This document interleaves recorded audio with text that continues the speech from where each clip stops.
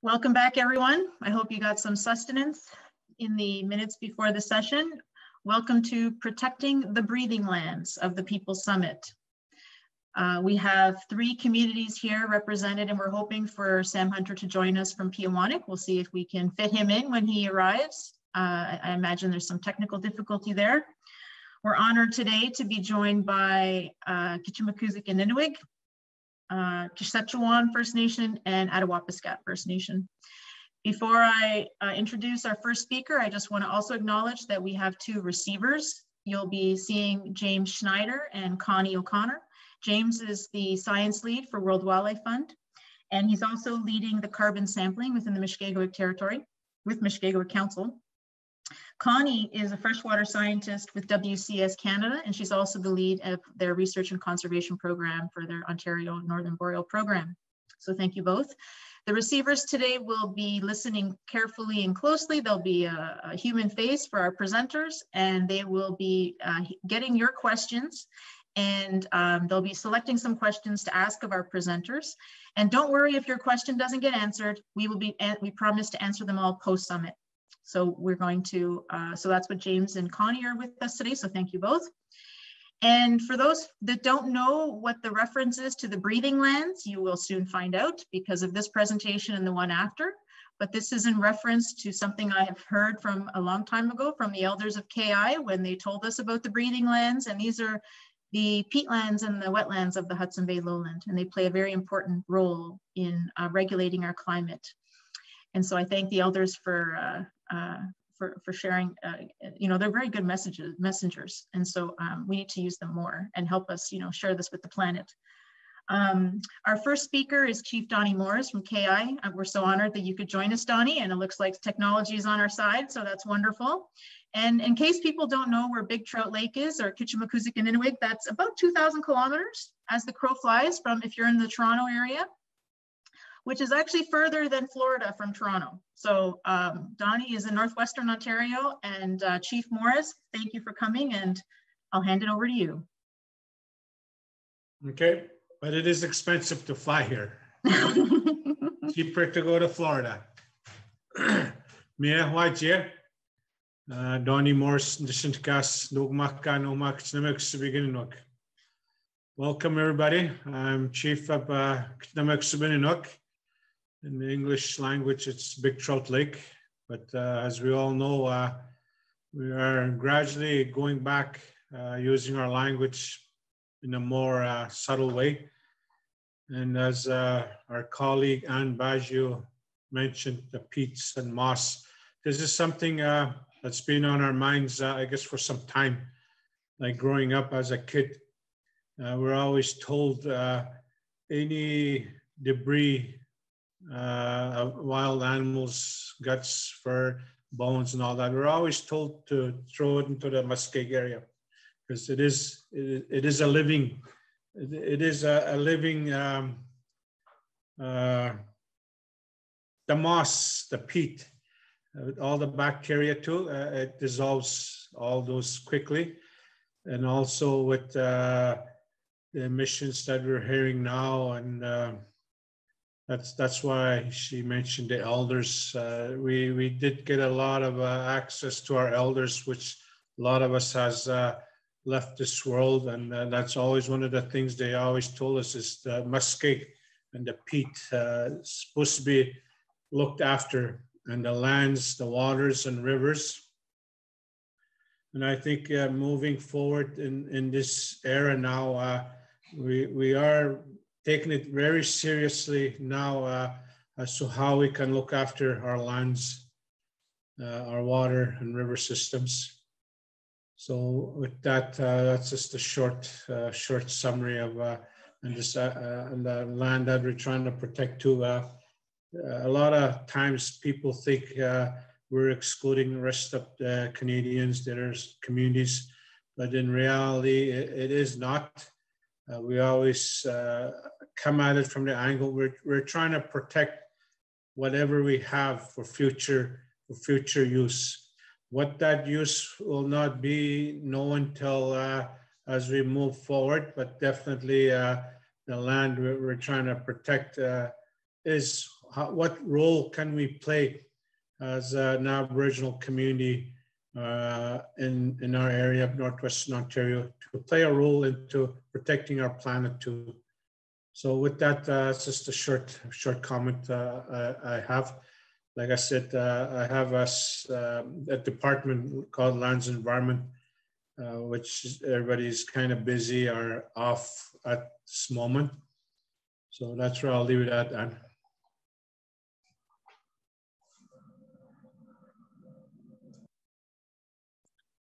Okay, thank you, Chief Morris. We'll have to get some good questions at you then later in the session. All right, so we will move on. Oh, well, Sam Hunter, I do not see Sam. We will put it out into the universe. Sam Hunter, Moccasin Highway. So Sam, if your ears are burning, log in and we'll get you on. But in the meantime, we're going to hear from Jackie Hookimaw-Witt on the Attawapiskat First Nation about her traditional family grounds.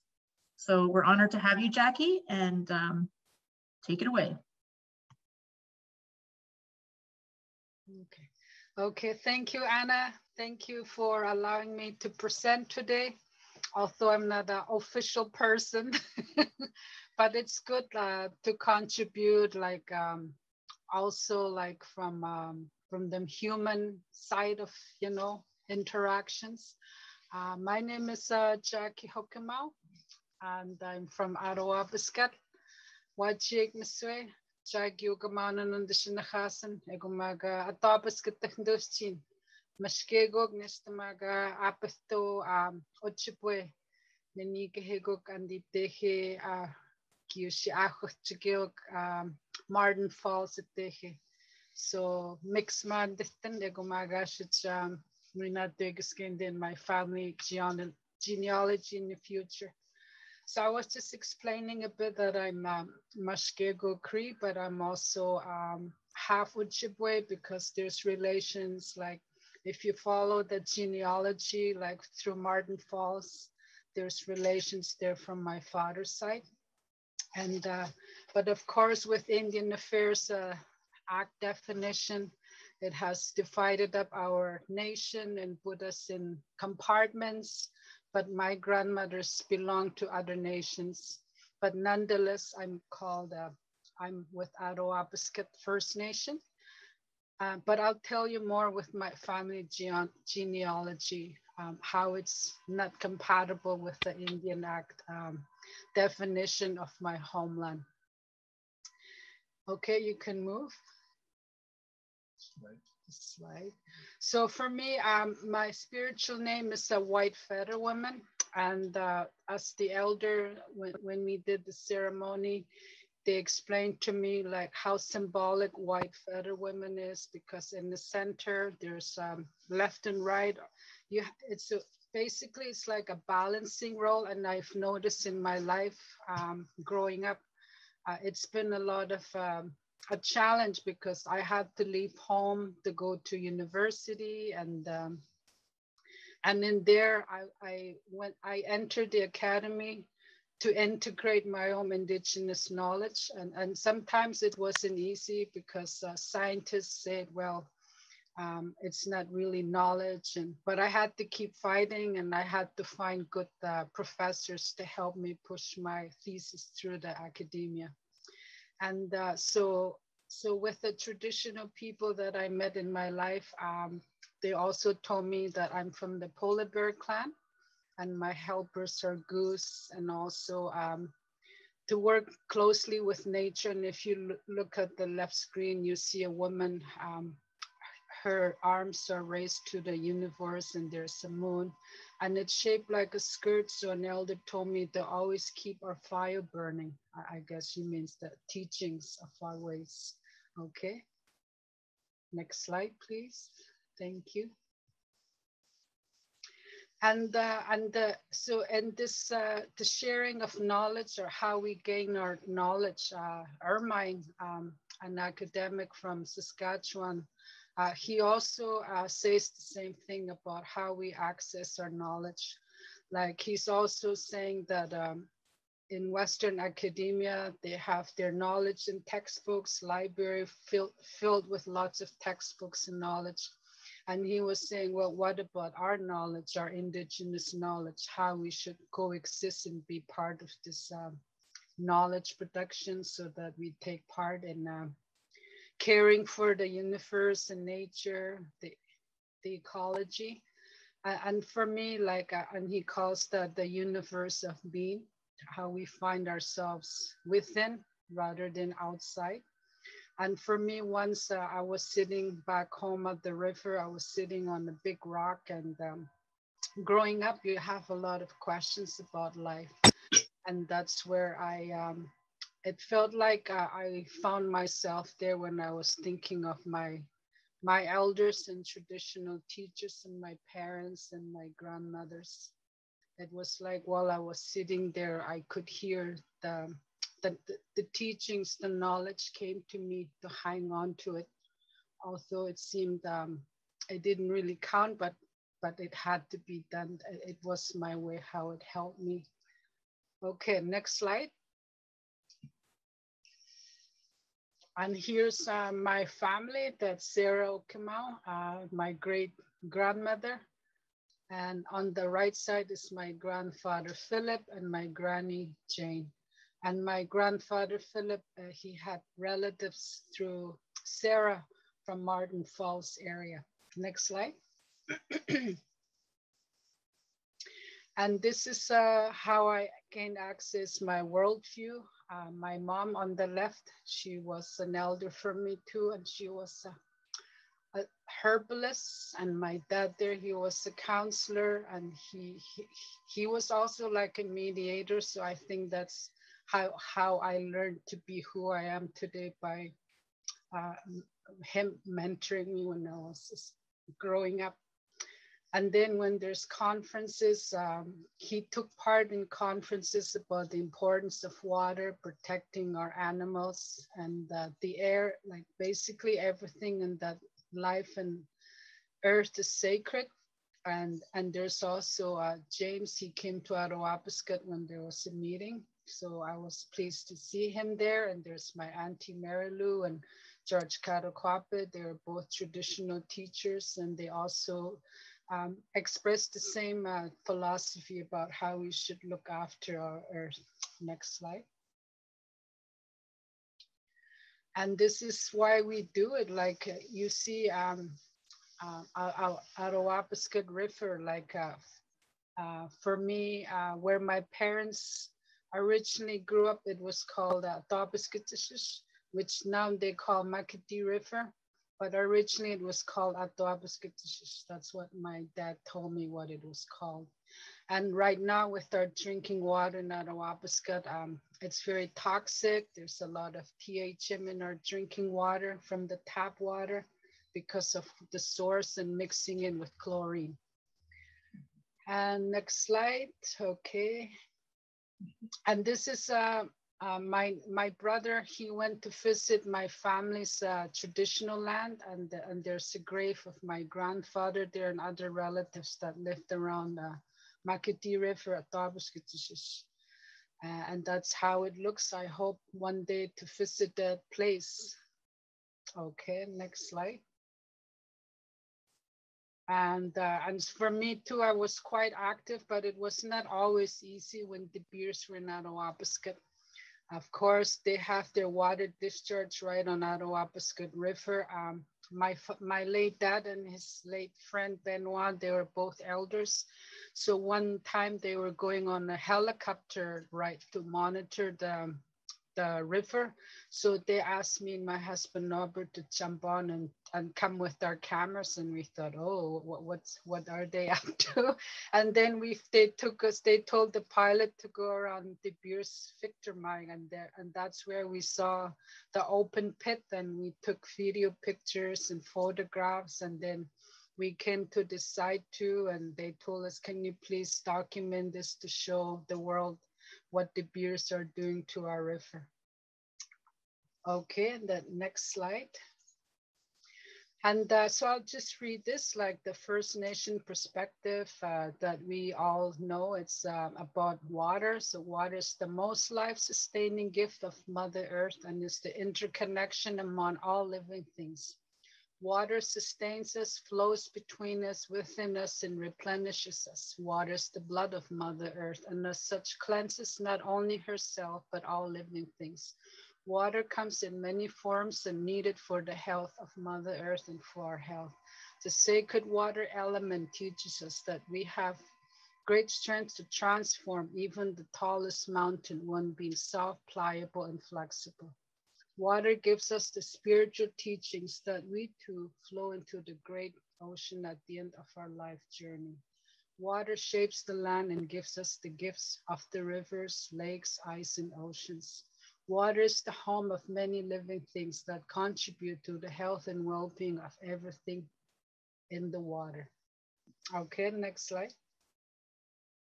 And here I heard about our women warriors that are protecting water. Water is life. And one of them, Shirley, she was at I met her at Trent when I did my studies at the Native Studies.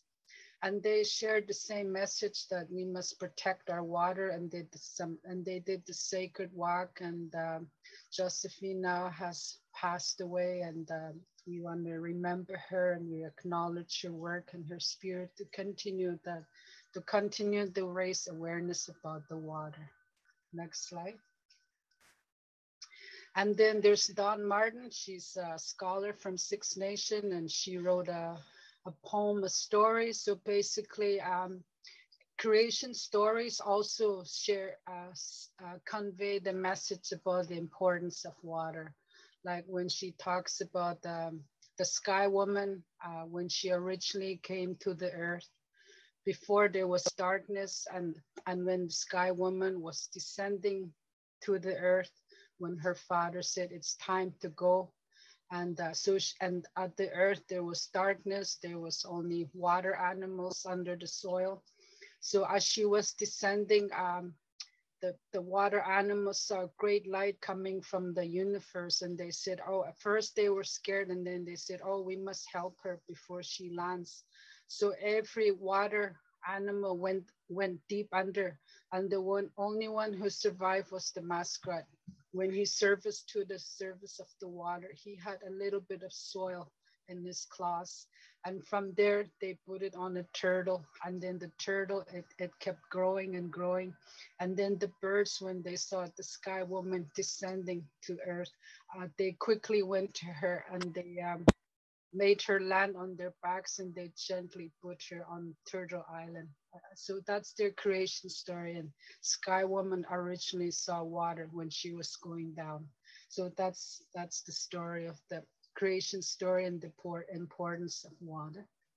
Next slide. And for us too, we have the same stories that we hear from our elders. They said there's guardians and we must protect our water. So we did a concert once, a theater with the youth from Attawapiskat, and they each had a role to play. And it was a story about the guardians to protect our water of Attawapiskat. Next slide.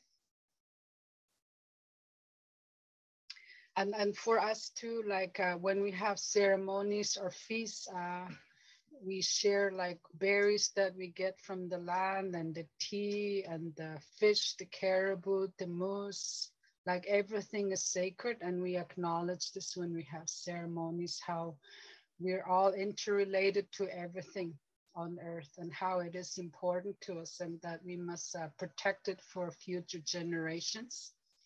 And also, okay, next slide.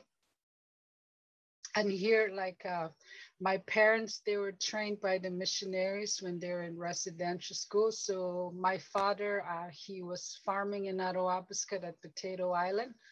So it was always fun to go there. My husband and I would go there to barbecue and cook for them while they were sowing potato seeds, onions, carrots, and cabbage. And it was so fun. And there were so many elders there. It was a community garden. And it was so healing to be there in nature and to hear them laugh and having fun driving a tractor and using the old antique equipment. They would drag their seeds, their potatoes, to put them into the ground. And that's my mom, my late mom. She was always happy to go there to harvest the potatoes, onions, and that's my nephew. He helped my dad do harvesting.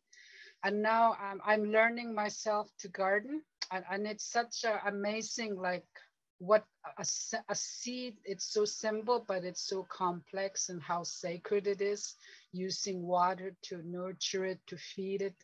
And when you talk about the animals, like the peat, we use that too for gardening, and how important it is for the seed to grow healthy, to flourish, you know, it's so sacred. And there's even, as a fertilizer, we're using a meat fertilizer, but it's organic, it's powdered. And now I'm learning that if I want to go home and I want to be organic, I would boil all the bones from the caribou, moose, fish, you know, and then after you boil them, you let them dry, and then you powder it, and it becomes like a powder, and then you put it on your soil when you for nitrogen and all these important nutrients that are needed for the potatoes and stuff to grow. And now my grandnieces, I help them. We started up a garden in their backyard. They're in the city of North Bay. So that's my grandniece. She's 8 years old. The twins, they're learning how to garden. Okay, I think we do one more slide, and it's a song. Okay, can we move this one? How long have I known you, oh Canada?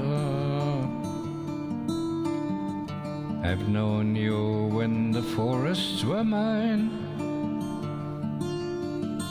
They gave me clothing, gave me meat.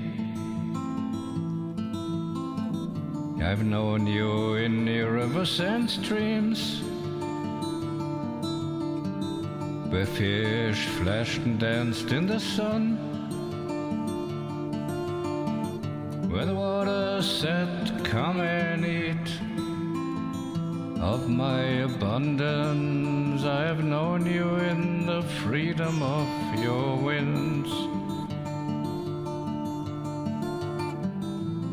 But the freedom disappeared like the salmon go mysteriously out to sea. A hairy man came from the east, pressed me down till I couldn't breathe.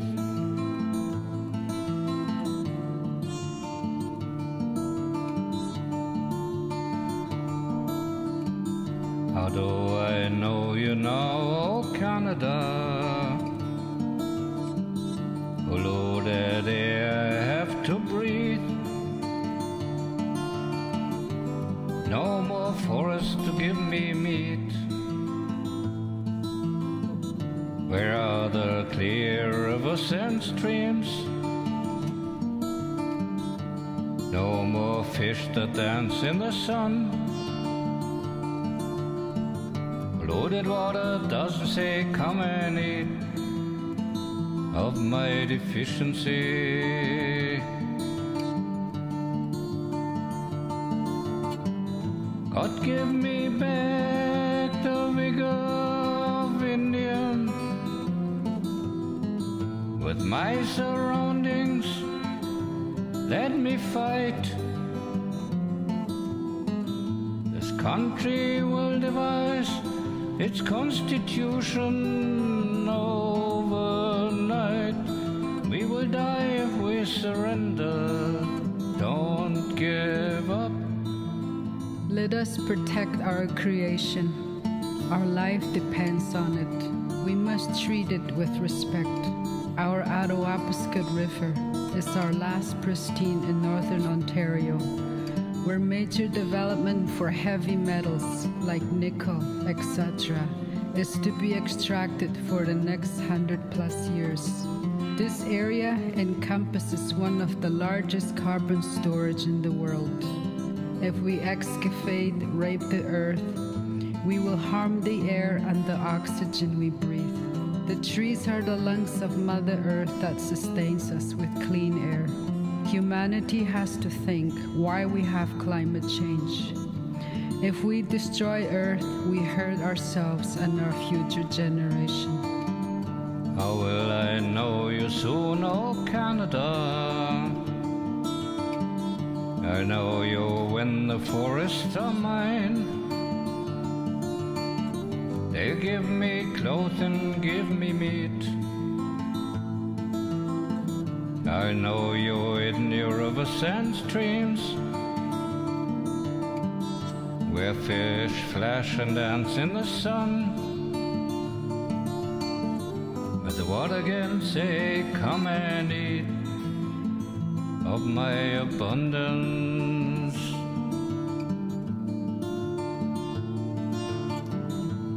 I will know you in the freedom of your wind. I will know you in the freedom of your people. This country will devise its constitution overnight. Wajiek niet shanatak egomaga nuit the Bajaman. Omagai tiho titehe giwetanuk kaishipamatisih Mushkego-Cree. Kashechewan Ewino Jistagano Handegistisibich, Euyutanagatege Geguanatamahaski, Kamashkoga, Nistagagostataguhe. Kitchenin is Sendagunwaga, Genoshana Justano, Omanipi. Mayamagabuganistinipi, Genoshana Justano, Egomaga Shneneon. Kashechewan the Meg, Kashetashihi, Eguandamojistago, Hagistikistentago. Keguan kakasina gemugoch nenionishpemach. Ispimagewan hegano onipanomagegwan. Kamanatach egomaga monigabat simagun goyes. Egomaga monateki kasina gemugon nenion kanene datamach. Egoshamaga kisteneta tauma aski gagiminetach mando. Neshichikiskenamach chikiskis. Doi huknigana tehe awashishiki vichipamatischik. Winistamoga abutistauga menoskino. Winistamoga wineniook. Winistamo katkabutistauga menonipino gyochimichisichik nestigyoschiminahuechik. Gistenestauga no maski. Kaigimineta hishemento. Egushamaga gistedeta nestananagitistaya. Mingo esmagindotaya. I will know you in the freedom of your wind. I will know you in the freedom of your people. This country will devise its constitution overnight.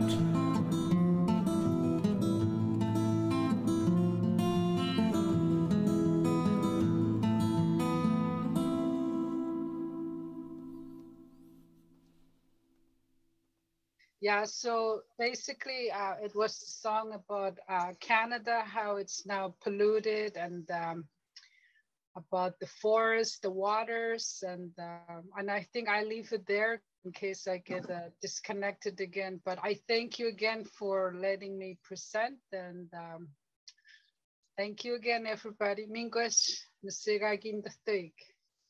I leave it there, Anna.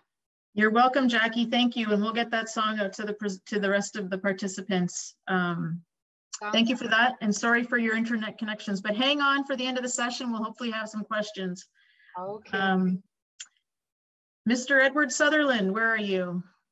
Let's try and line up Ed. Right. Edward?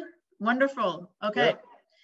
Edward is with Kashechewan, and I am so glad that Edward could join us. And I also just want to acknowledge that COVID is hitting the coast pretty hard right now, and Kashechewan is one of the communities. So I just wanted to make sure I acknowledge that, and hopefully people recover quickly. So welcome, Edward, and we'll get your slides up and then I'll advance them for you. Right. All right, take it away, Ed. All right, hello all who are listening. I'm just going to touch on more like awareness to protect or to do conservation on the James Bay coast, like Weenusk, Kitchenuhmaykoosib, or Hudson Bay. I grew up along the James Bay where it's called Manaunan. I grew up there and spent a lot of time out in the bay and inland with my parents. For some reason, my parents didn't let me go to high school. They told me you have to learn here first before move on in life. And they told me I can learn English or advance to go to school later. So I was really grateful. I was really grateful to them. Now I understand what they meant. They learned traditional language, Old Cree. They learned the Old Cree way. And this is more like an awareness presentation, like conservation for our future for our children, our grandchildren, our homelands, for all of us together as we come together as one. Our homelands, our planet, for all of us human beings. That picture there on the slide, that was me taking that photo with my brother and his friend. We were watching a polar bear chasing around molted geese in James Bay. That was in July 2009. It was quite fascinating to watch a polar bear hunting geese, which was not surprised. We were told from our fathers right before that polar bears come inland and hunt while the ice was receding. So I'll add on to it breeding lands, more like I'll add to breeding waters, which is good. All right, next slide. I want to focus on awareness on Hudson Bay and James Bay coastal mudflats.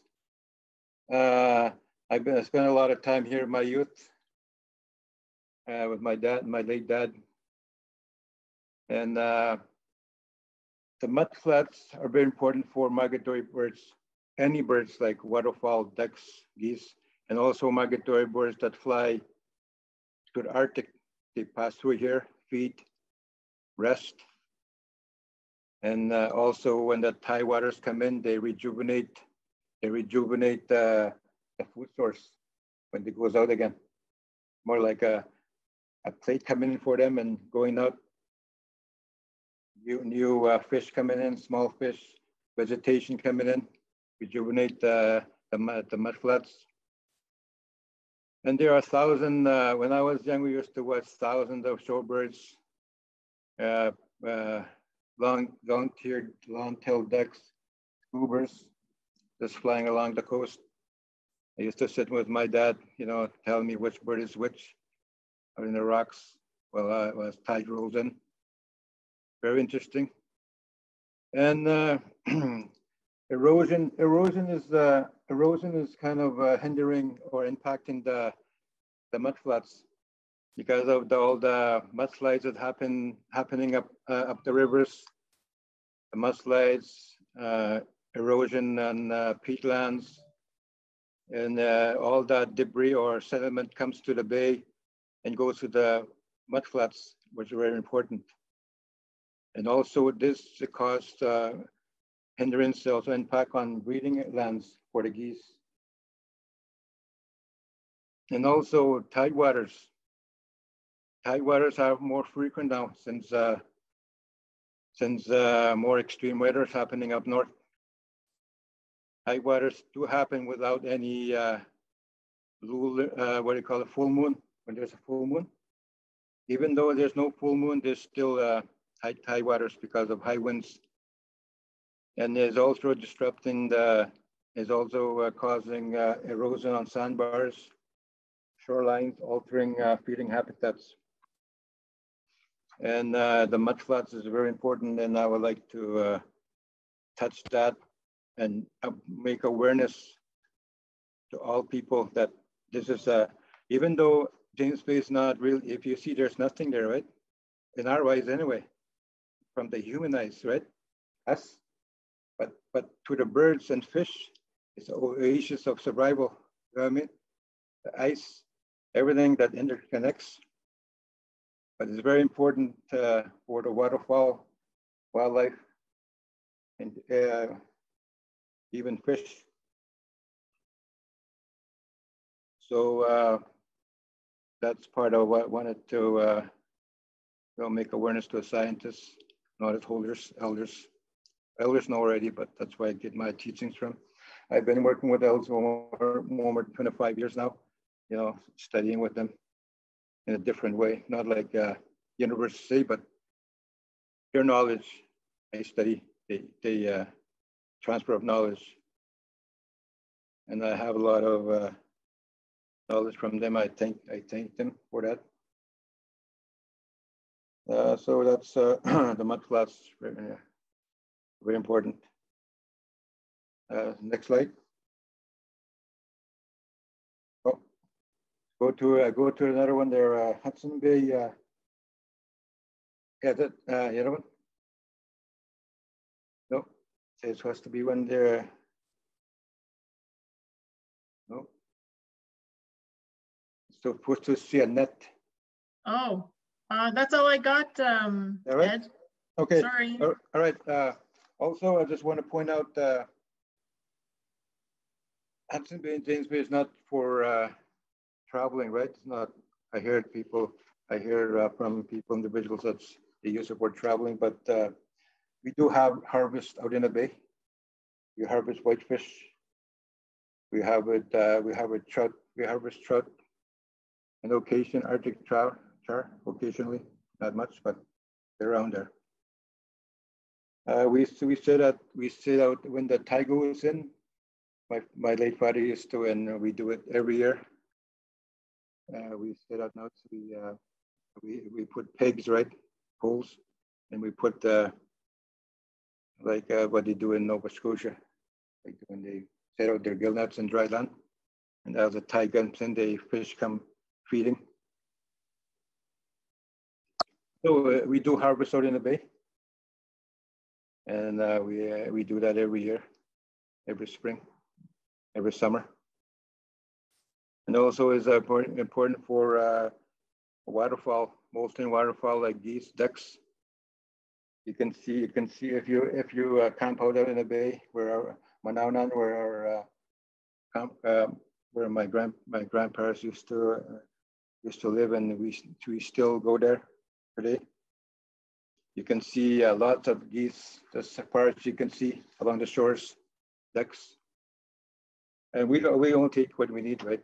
That's where we're taught not to take many, because everything is interconnected. That's like a circle of life.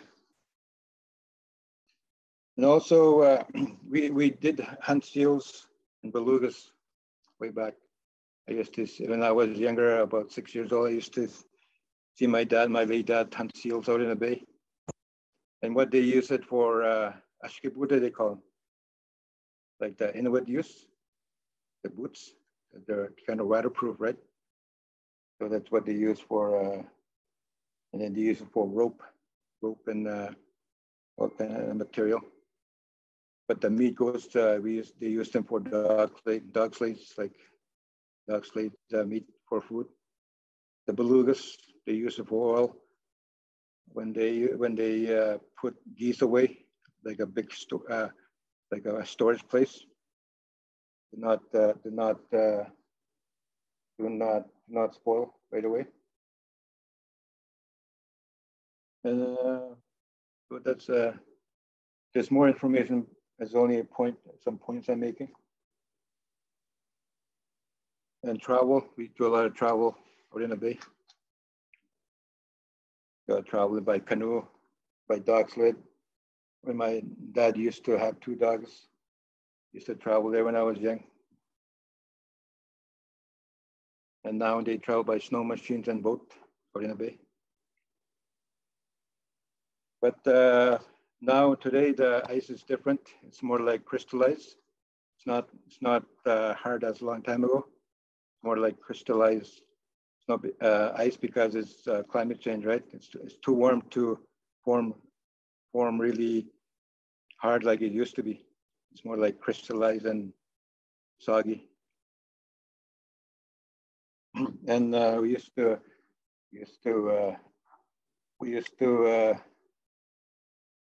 to hunt down, not hunt down, but seals, right? We used to chase after them and how fast they can move their breeding holes. Just to test them out. Peawanuck, they call them Peawanuck and Cree, breeding holes. And one thing I learned from my parents and my grandparents is medicinal medicine out in the bay. To gather. I seen my father gather it. I helped him out. It's very important to us. Out in the James Bay area, he used to collect the medicinal medicine, seaweed, not seaweed, but in the Cree way, they call them sasabina, right? That's what they use for medicinal medicine. And that's why it's important to protect or conserve that James Bay area and even Hudson Bay. So that's that. Okay. Next slide. All right, I just want to point out some invasive species, not invasive, but certain species coming to our area, James Bay. Like the smallmouth bass was called by a young man, David Wesley Jr., out in about 9 miles upriver. Smallmouth bass is very dangerous, not dangerous, but with impact on spawning eggs or young fish. That would be an impact if I think they're multiplying, but they have to be monitored, right? And the pelicans have been around for 10 years now or more. Yeah, they do a lot of impact on the native fish, the whitefish, the trout, the suckers. And I told her, how would you call a pelican? He said, I would call him Chachagyo. You know, that's what he told me. Chachagyo, because I guess he heard it from a fellow elder. And I told him, why did you call him? Because the way they fly, the way they fly. The raccoon, it's another species that will impact nesting birds, nesting waterfowl. A hunter caught a trapper caught a raccoon about 2006. He caught it in one of his marten traps in Kashechewan. And he didn't know what it was. He thought it was a dog. You know, and finally they brought it to town, and it was a raccoon, which is very far home for a raccoon. I don't know how he got there. We asked around. It's not a pet. It was not a pet, so we asked around. No pets. The comrade's been around again probably, I don't know, 20 years. And they, I believe they nest in the Gamaski Straits, where they call no man's land, those little islands. They nest there now. I had a photograph from MNRF. They're nesting and breeding there. And comrades eat a lot of fish. So that will be a large impact also on native species. The vulture, turkey vulture, been seen in Fort Severn. In Fort Severn, they have photographs. And the concern of the vulture is, we know vultures feed on carcasses and dead animals, but if they can't find these up north, the concern is would they turn to eggs, goslings, ducklings, new species? Would they adapt to it, right? And that's a concern. That's a concern the elders have. And all of these have to be monitored. And again, the flower, the purple blue stripe, it's in the Arctic now. So I'm not really sure how but they say that it dries up the wetlands. It uses a lot of water. But correct me if I'm wrong, but that's what I was told. So, yep. So I'm gonna move to. Okay, I'm gonna speak on something. I've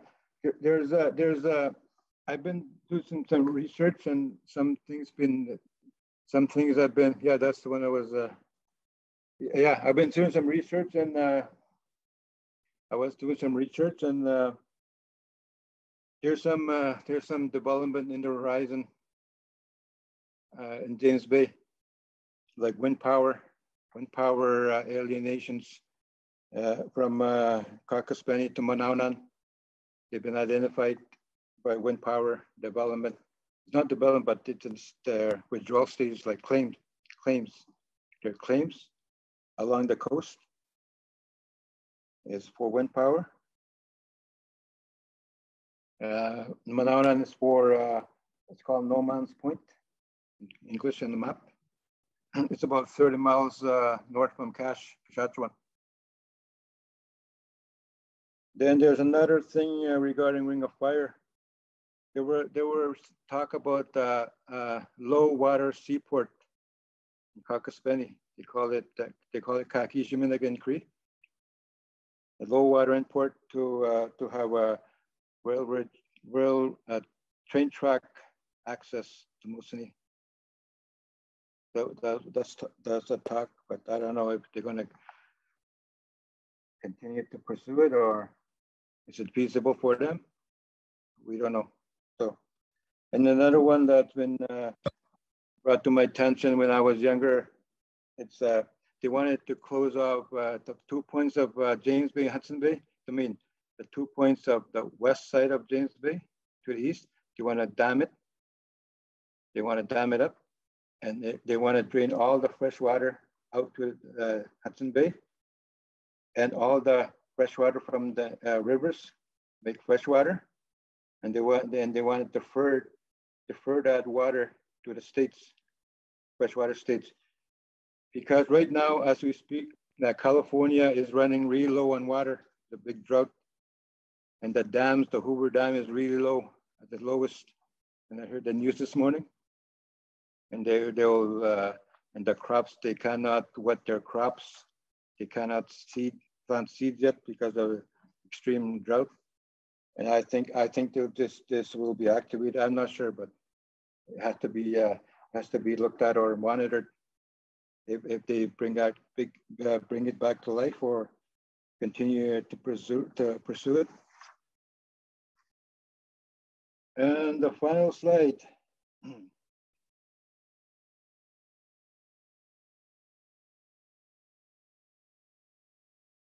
Okay. So this is the watershed of Port Albany River. Here's the watershed. I see the green area, the green shaded area. And you see all those yellow alienations on the top middle of the picture. That's wind power that they want to put, and that would affect a lot of migratory birds, I think, and other things.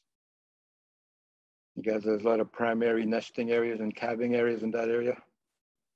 Moose calving areas, a lot of berries, wild berries. And the watershed goes all the way to Kashechewan for Albany. And that's the area is even bigger. In our land use planning, we did it for 9 years. And we developed it to the terms of reference. And we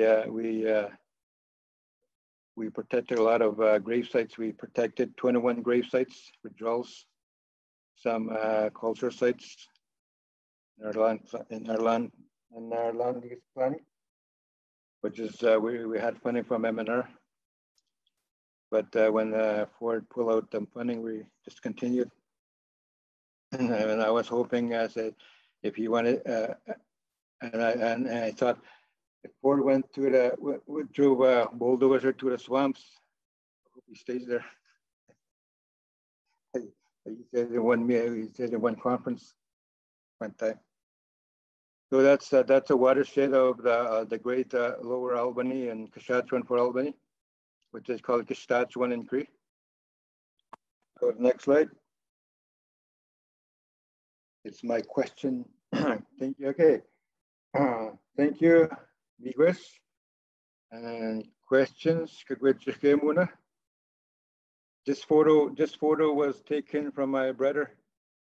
He went moose hunting in Mushkego and heading back to Kashechewan by tidewaters in the bay. So there's a moose they got there. So had a good meal that evening. So that's all. You guys, any questions? Thank you, Edward. Yeah. We'll I think we may have Sam. So before I get Sam on the line, I'm just gonna Sam is, okay, great.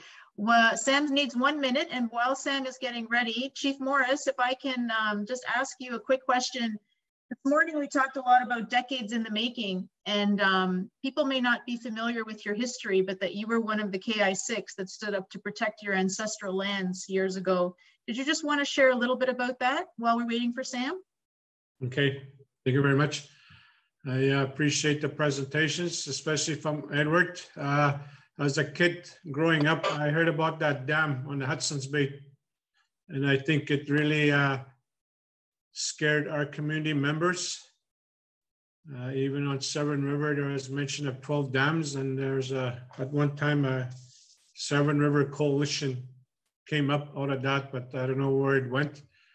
But that's something I guess has always been on our minds. If there's a dam that's ever built up there, which will redirect all our waters. So that's a signal itself that as communities, even though we're inland, we should support each other. So with us, the KI6, as you all know, we were jailed for contempt for blocking one major junior company, which was Platniks, and the other one was God's Lake Resources up north. And blocking them, by that I mean not allowing them to be on our lands, to do what they're intent to do, their work. And one thing we did find out is the bureaucrat system. When they say consultation, that is something the system really goes against us. Because when we had 3 ministers visit us, one was on when the Indian Affairs Minister was first bought out, and the Child Agency Minister, and I think there was another minister that visited. And for those 3 minister visits were categorized as consultation in regards to Platniks, which was not the real story, but that's what was put out in the media. When one time we were opening TV, we saw the Premier saying 3 of his ministers had gone to KI to discuss this, which was didn't really happen. And that really hurt us that time. So with the fact that being jailed, I think it has moved us further down the line as to how we want to preserve our lands. Even we were threatened to pay $10 billion to this company. We just couldn't, as you all know, as First Nations, we don't have that kind of money to pay. But definitely on our lands, our resources, our water, it is looked at as a value, but to us as natives, that's our livelihood. And that's one of the things we're doing now, working with the legal system, with what we're hearing out on the East Coast is the modern livelihood, what they're trying to implement. That is what we're working on now.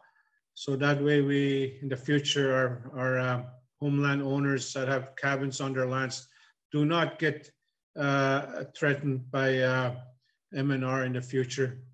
So these things being jailed, it had opened our eyes up where we want to document everything.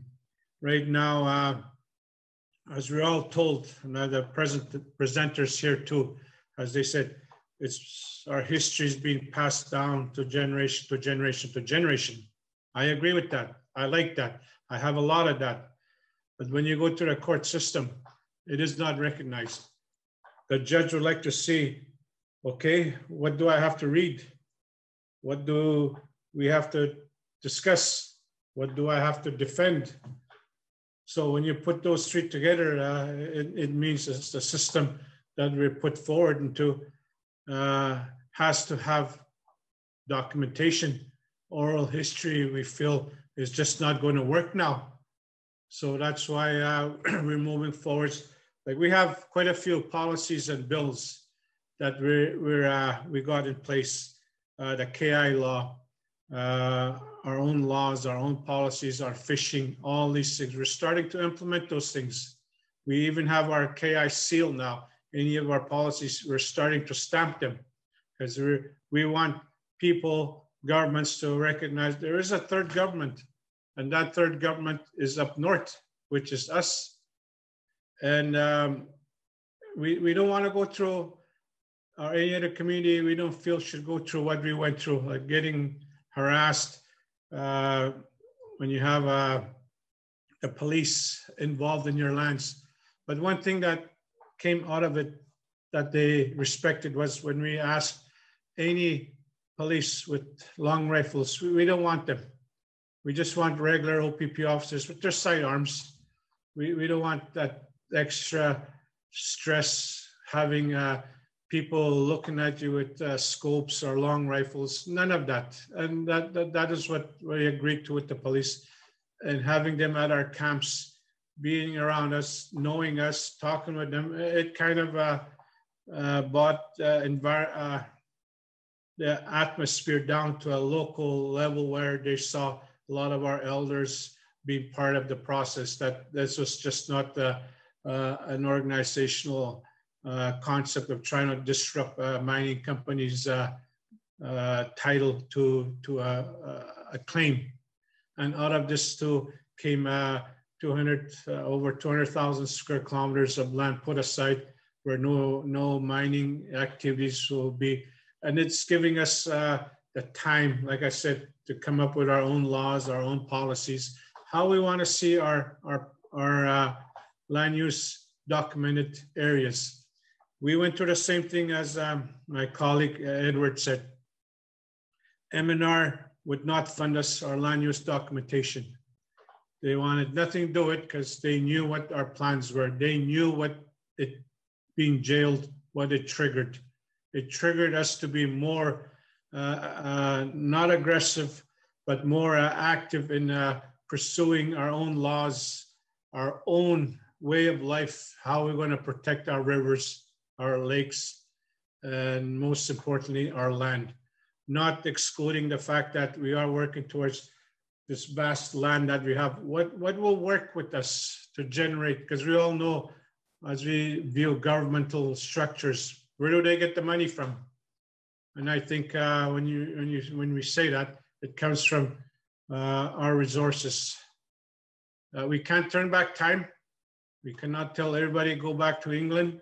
We cannot tell everybody go back where you came from, because we have to work together, live together, and how do we strive to make this thing work?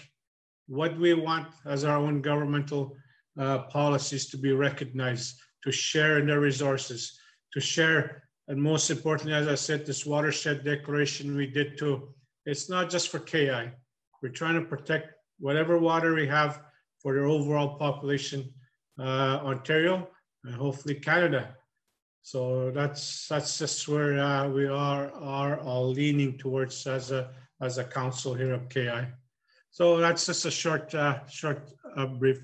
And we do have a lot of these other southern animals popping up too, as Edwards mentioned too. And we don't know how to eat those animals. Thanks, Chief Morris. Yeah. Sam, I see Sam is in the house. So, Sam, would you like to say a few words about the Winisk River? Yes, as you all know, I've been working with the community for the last couple of years. I worked for a different organization before, and certainly met a lot of people throughout the years, from the federal governments, provincial governments, and I tried to get the community to get started on the basics, the community-based monitoring, so we can give them a voice, because everybody's always been stuck with governments or under the governments without no say, and I think that has been evolving through time. And with the work that I've been doing, I got, for the last 5 years, I mean, the last couple of years, I accessed my own funding with the federal government. And this year I got 3 years funding, a total of about $500,000 for the work that I've been doing. So, and one of the things that I want to do is, I know it may be a losing battle, as usually that's how it works, but I wanted to save the watershed of the Winisk River from the Pipestone. The Pipestone and the Winisk River are basically the same river systems. And there is already one of the world's biggest dams, the Musselwhite, in the system. And I believe that through the work and research in academia, universities that I've been working with, we managed to get our community trained. So we have the capability to determine if our water is clean. We know how to clean our own water now. We have our own local people that were trained, and so we have good, clean drinking water. And I also study the river systems, the creeks, to understand how water works. We can still drink water up here, and we have the knowledge to determine if our river system is contaminated. And the other two people I'm talking about, they know how to work with our local plant and make sure we got good drinking water. But the important thing is our not only the Winisk River, but also the bay, Hudson Bay. We don't know what's going to happen, because we understand with the globalization of the world, we hear stories that eventually they're going to fish the Hudson Bay. And a lot of the fish that go upriver, even the sturgeon, they go out to the bay, because that's what I study. I study fish.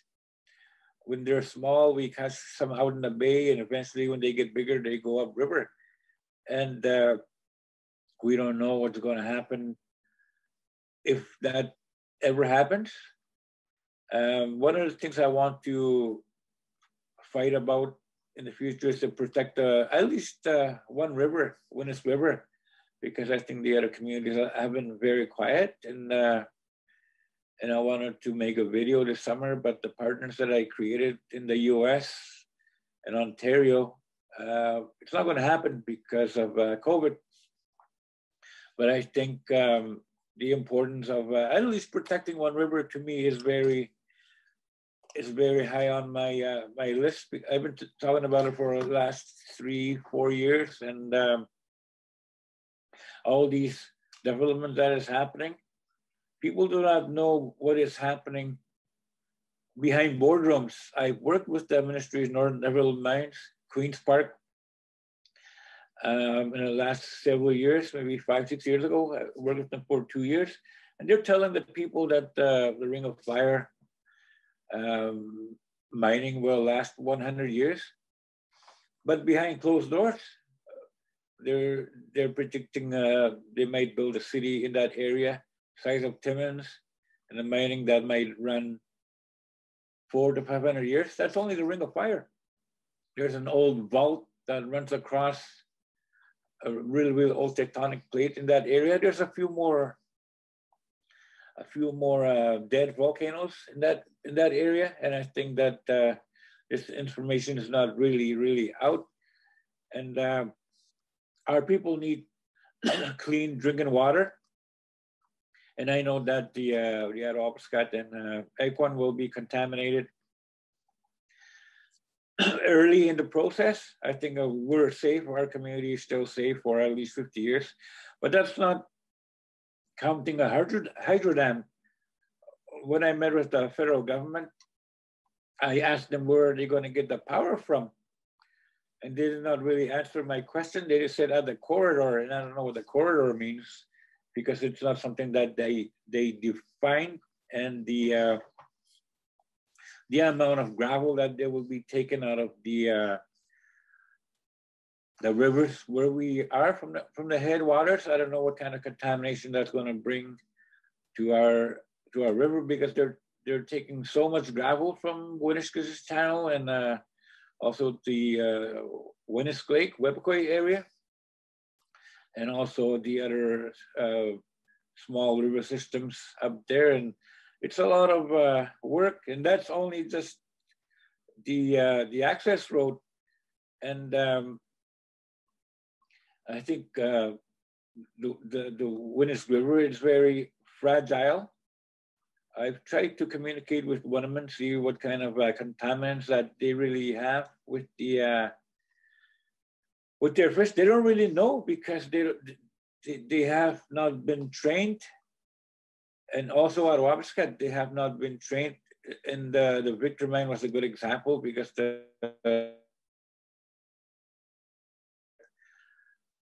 we're never trained how to water sample, how to study benthics, how to do fish sampling. So we really need a regional strategy to protect rivers, because I noticed that where we used to go catch sturgeon, a lot of them are really small now, because a lot of I don't know how many inland communities are coming into our traditional area, because we used to have them as a delicacy. They were wiped out once before in the 1950s. Not from inland communities, but from planes flying in up north, and they just wiped them out. And it's taken so many years for them to reproduce, because that's how they are. The sturgeon takes them like 30 years to reproduce, and now that they're reproducing, they're getting wiped out again. And these are some of the things that we need to talk about. And sometimes the government cannot step in, because I talked to them about it, because I've been doing a lot of fish sampling up there. I'm going back again in July. And I think that the Winisk River is something that I want to protect for future generations, not only for us, but for recreational. It's one of the best rivers to canoe from all the way from Pickle Lake, and I've seen that since I was a kid. And I know there are a lot of stream gauges in that river, because I canoed it down before from Pickle Lake. I've seen a lot of boats from scientists, a lot of stream gauges. Stream gauges usually indicate that there will be a hydro dam in the future. And I did see from Ministry of Northern Development and their 100-year planning, they had at least 7 dams in the lower part of the Winisk River. And just about every river in Ontario will be dammed, as they do in Manitoba. And this is something that we need to bring awareness on. I'm not anti-development. Like everybody that has a computer, 16 of those minerals came from under the ground, and glass came from on top of the ground. So I don't think we can really say that we should be anti-everything if we're going to drive a vehicle or use communication devices. But we have to have mitigation. And with the meetings that I had with governments, mitigation, the terminology for mitigation right now is just giving exploration companies to do whatever they want. That word doesn't really fit for us or help us. We need to bring another definition for mitigation. it sounds good, but it's not. It does not give us any right. To give you a good example is that when they started the Ring of Fire, one of the companies that was affiliated with the fishing camp, we all know how they built that airstrip illegally. And now there's another cache of fuel on another site west of the Sutherland. There's a lot of fuel there. And I'm very sure that company, mining company, exploration company, they don't have the permits. They're all working illegally. And I can share those pictures in the near future. This was just last year I found, and I'm the one that also found the illegal camp north of the Ekwan. I had it shut down because I saw it from the air. And we really need to work with these companies so we can find out what's really happening. With the community-based monitoring that I'm working with MNRF and MOECP and universities and Canada Wildlife, and with Wildlands League, I think the transparency that we have is giving us the opportunity to understand what's happening in the process. And I think that the importance of this is that once you have transparency, you build partnerships, you build understanding, and everything seems to have lifted, especially after 2 weeks ago when they found the bodies of the children at the Kamloops. I just did a 4 or 5 hour Zoom meeting with the government this morning. And what we used to have, lack of resources, lack of equipment to do my work, all of a sudden that those resources have become available. And I think we need to create partnerships that does not butt heads with companies and governments, because the damage that was done in the past, we must understand that that does not work. And that when you do the research on those kind of things, they will never work. They did not work. Those residential school stuff that happened, it happened in Europe. And I don't know why they bought it here. It didn't work here either. And I think working together is good. We need a regional strategy. And I keep talking about a regional strategy. But we have so many differences that people do not want to really work together. They have their own, chief and councils have their own agendas. But we need a working group, a working team. We need a representative from the chief and councils with the community champion to keep the work ongoing, because some of these people will get elected out anyway, because that's where one of the biggest problems are. Because with the governments, even though they have people that are out in the field, at least they're there, they don't change. You can still work with them. And I think our differences can be, I should use the word mitigate here. We can work together, but we're not even trying. As you know, Anna, I've talked about regional strategy for a long time. I even presented to the Mushkego Tribal Council. I've talked to Nan about it and what political systems that we have.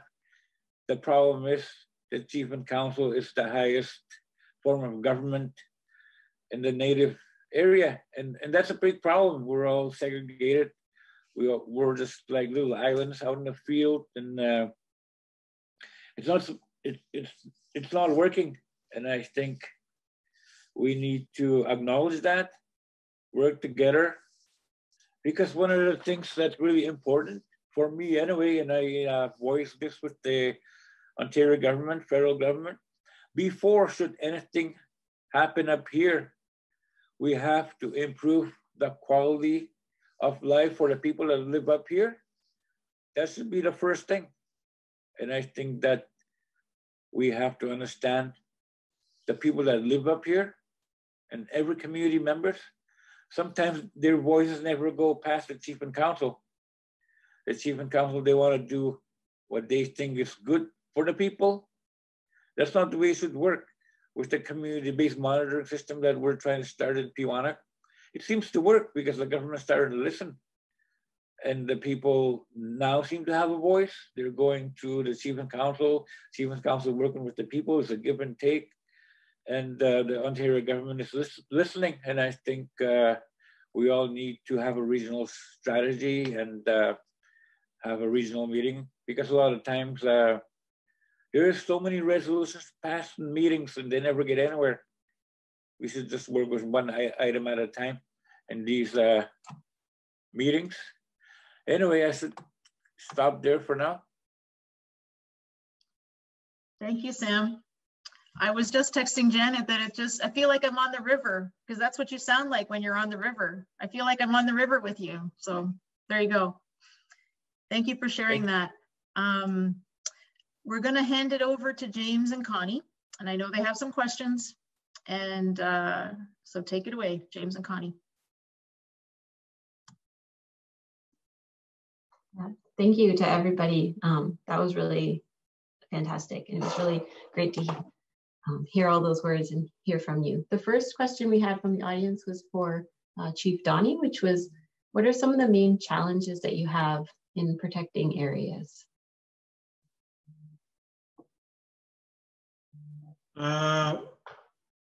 The challenges we're facing today now is trying to understand, for example, when we hear the word carbon credits, trying to understand what does that mean? How can it benefit us when we hear there's monies behind that? And the other thing is staffing. If we're going to operate as a government overlooking our protected areas, we really need more staffing and funding, and technology would be one thing. So those are the two things at the moment that comes to mind. And the third one would be, I did not realize that there are other communities of the same thought. So when I look at the Mushkego-Cree, there's an opportunity for us to work together, as we have a department that's focused on protecting this watershed, the lands that is being put aside, and being a watchdog for other outside entities not to come in. So that's another way of having a coalition of some sort to work with these Mushkego-Cree people that I'm in front of them trying to block everything from coming. If it gets past me, then they're there. So those are the three main things that I have that's opened my eyes now. there are communities we can work with. I can delegate my lands environment director to get in touch with these individuals, communities, and how do we work together? So that way, that's what I mean. These are the three things. But the two important things is staffing, funding, and trying to understand a lot of these things that are popping up.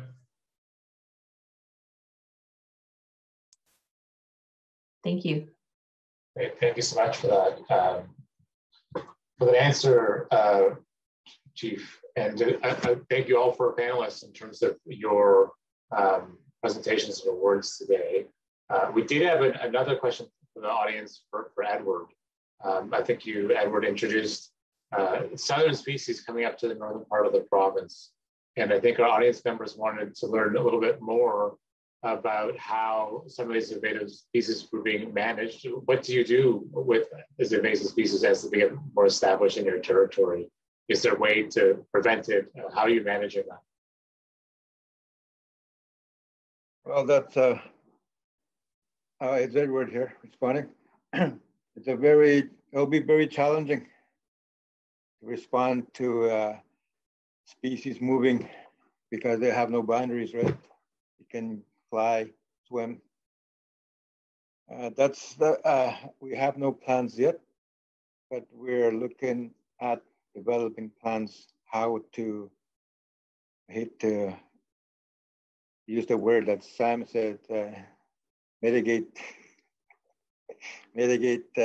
from southern species moving up north and packing on breeding grounds. That's a challenge we have to face together. I have no definite answer, but it's very challenging. Thank you for that, Edward. It's certainly a challenge in many parts of the world in terms of controlling invasive species once they've been established. Connie, I think you have a question. So this next question is for Jackie, which is, you had just a beautiful presentation about the rivers and also the relationship to water. And I was just wondering what actions that you would want to see to protect the water or recover the water from some of the damage you've seen, or also just recover the relationship between the people and the water.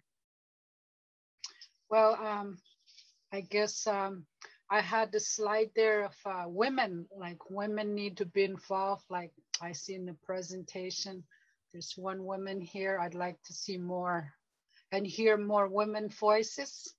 And the teachings, like from the woman warriors, you know, that water being sacred, and also for the process to be transparent and inclusive to both genders, men and women. I think that's important, because by that also, like, I think one of the challenges for our communities to working together, it's this colonial system has really divided up our nation. And the voice of women were also suppressed. And I think, and that's why it's really hard to do things. And I also based that from an experience from De Beers. When they were there was a massive sewer backup. And my parents, they became homeless. They had this beautiful 5-bedroom townhouse, and it got destroyed by the sewer backup. And there was no compensation from either De Beers or from anybody. And then when I took it on the government level, it was invisible, because they said before this happened with environmental assessment, it was in exploratory stages. Therefore, it's not official.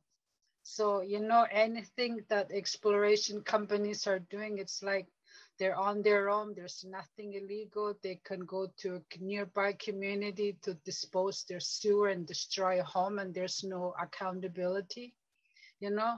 And it was difficult to try to, as a citizen, as a member, to talk to chief and council and to the government. I was always told, talk to your chief and council, you know? So, and then it was the housing department, and then, and from there, it's hard to listen to a woman's voice. So that's why women's voice is important, because we want to heal, we want to take care of our communities too. Because when we take care of our homes, our relationship, then we're also open to be more receptive of any resource projects happening in our communities. Otherwise, we're stuck and we're just drowning in our trauma, you know?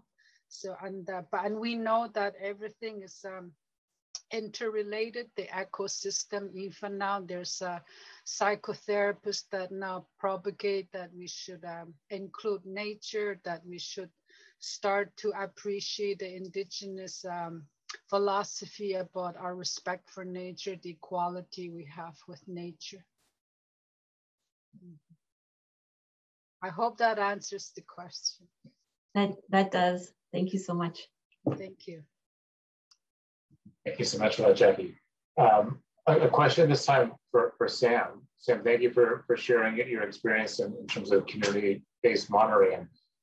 One question I think that we had is, you referenced funding and the ability to get funding. Do you have any, I guess, tips or advice for other communities that are looking to expand their capacity in terms of being able to do water monitoring, in terms of accessing funding? Is what, in your experience, would you share with others if they wanted to do something along what you've been able to accomplish? I think one of the things that is really important is you have to have a good education, and also to be a champion, and to be we have to have a lot of heart of the environment that you live in. And you also have to have a really good plan, a really good plan that indicates what you will be doing with the water, the peatlands, the permafrost. And also you have to have connections with the universities.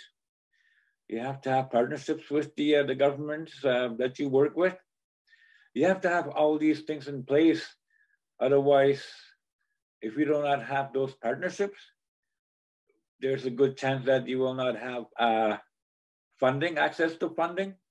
And that's very important because to give you an example, when we got that funding, all of a sudden there's so much donations that are coming in for equipment, greenhouses, seeds, and all these things. And I think we're not even getting started. We're not even outside the gate. And I think that is the most important thing.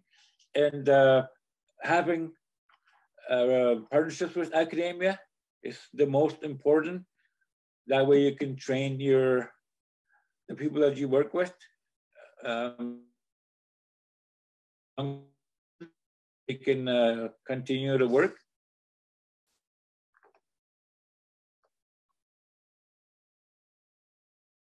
But that's a key component. Thank you so much for that. Really appreciate the answer. And still me. No, there we go. Back over to you, Donny.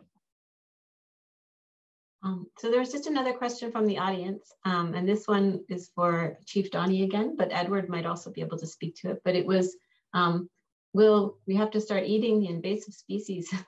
So it was for Chief Donny from the audience, but I think Edward could probably also speak to it with his discussion of invasive species. Okay. As we all know, Indians will eat anything that is killed. No, that's like I forgot to mention, there's a wood duck we saw too, and we know it is under the protected species, so we are aware not to tackle that duck. But it's these other, and I know in a neighboring community, when he mentioned the raccoon, there's a friend of mine who trapped a raccoon to last winter, and he didn't know what it was too. So it is coming.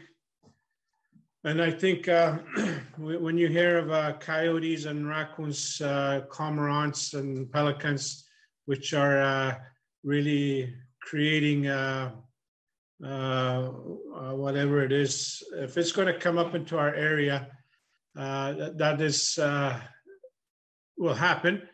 And I think myself thinking we have not really discussed it, but I think at some time, if they're an invasive species, when you hear the carp being destroyed, we ask ourselves, is that the way to go for us to eliminate these invasive species? Or do we wait a few more years until something concrete can be planned with the government? Because we do not know where these species really originate from and how far originally they're supposed to be at.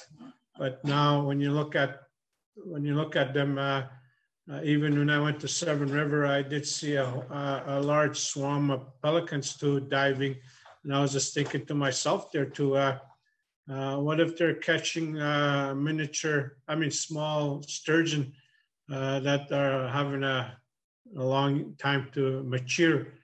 These are the things I think of too. So right now it's just on our back minds, when are we going to start tackling these species? But we do not want to make a splash right now, and a negative splash, I mean, by just going out there and destroying nests on the island here in Big Trout Lake. If there are nesting these cormorants or whatever, we would rather wait and see later. And as Sam Hunter says, work with universities, see how we can deal with these invasive species in the near future. Thank you. I think that James just had one last question for everybody, and then we'll probably have to wrap up. Unless we're out of time now, Anna. We're out of time. Okay.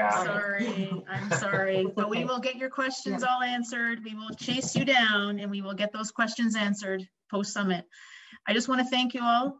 It's been amazing listening to you. This was the point, was so that you could all elevate your voices. We wanted to share your voices and have them heard. So thank you for sharing your stories. I wish we had more time. The next session starts at 2:30, so take a break. And please come back if you can. It's the Mushkego Land to See. So there's going to be some similar themes in terms of peatlands, but also the bay. So thank you all, Miigwech, and please come back in half an hour. Okay, thank you. All right, thank you. Bye.